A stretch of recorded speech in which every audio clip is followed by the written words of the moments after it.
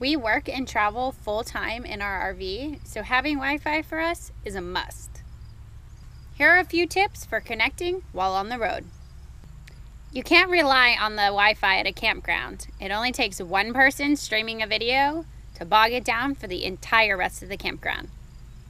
Another reason for slow Wi-Fi at a campground may be due to their location. If they're remote, they might not be able to get a good signal.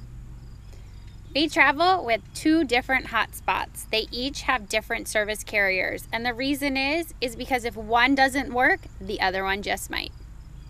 Another tip is to check online before you go.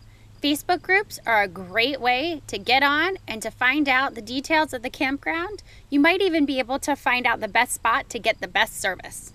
A great way to boost the signal that is already at the campground is with a Wi-Fi booster.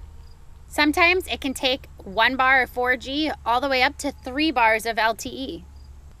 When you're traveling, there's a lot of options nowadays. We found that McDonald's has a really reliable service, but the possibilities are endless.